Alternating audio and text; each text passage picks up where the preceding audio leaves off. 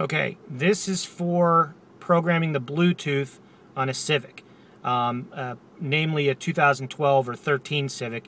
And basically, I'm going to do it with my iPhone. Very simple. It does work with any Bluetooth phone. Some of the features are not compatible. They do have some things, and I'll show you as I go along what you will get in some phones, what you won't get in others, and some of the quirky things that work with older phones, that kind of stuff. But this is specifically for how to program your Bluetooth and some of the features after you program your Bluetooth.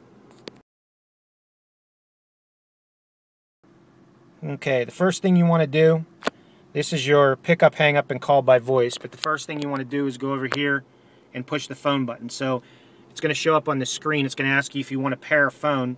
So you're going to push it. The first time when there's no phone paired to it, it's going to ask you this. And it's going to say, do you want to pair a phone? And again, like over here, this is like your mouse, this is your clicker. For this specific function, this is your mouse, this is your clicker. So you're going to turn to what you want and push the button. So you're going to turn down to yes, push it, and then you're going to put your phone into discoverable mode, which is usually under the settings.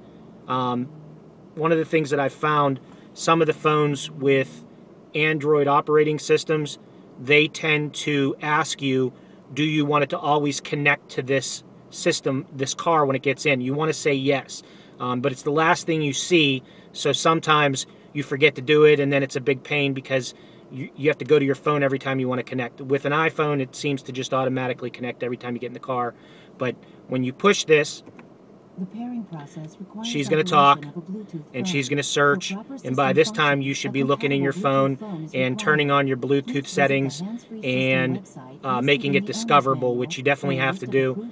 Other system information. From the displayed list, select the desired phone. Sometimes you have to do it a couple times. It won't find the phone. I've programmed a lot of phones on the people that buy cars from me, so sometimes it takes multiple attempts.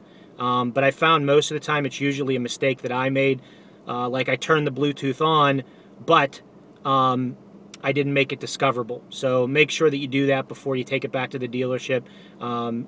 Like I said, I'll put together some pictures of what it looks like in a phone. But like I said,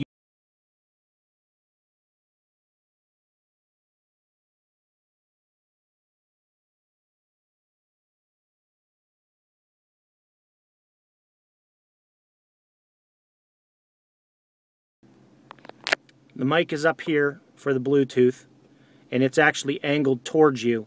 So a lot of times if the person in the passenger seat starts yelling out commands, it's not going to understand, and it's going to say there's, you know, it's going to confuse what you say. It's made for the person that sits over here. Okay, once you get your phone in the system, in the Honda, then you're going to have an option of all this. And basically the first one is your speed dials, which I'll go over in another one. That's so you can do the call by voice. You can also look at your call history, which would be dialed calls, received calls, and missed calls. Your phone book. Hang on. Your phone book, which will go alphabetical. And then also you can dial. So if you wanted to dial a number, like if you wanted to call my store before 1-2-4-1-2, back,